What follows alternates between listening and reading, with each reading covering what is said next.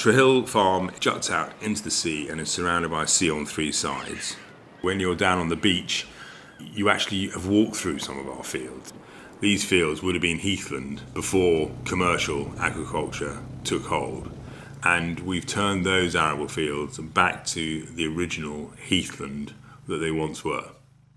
Some areas were soil stripped. 13-ton digger there sort of scooping all the soil surfaces off.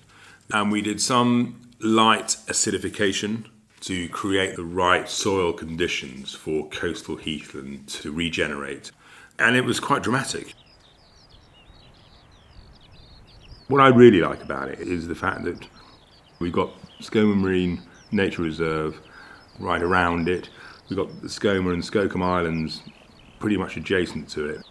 And actually, you know, we've got a huge amount of environmental interest on this peninsula. You've got to go a long way to find anything better than that.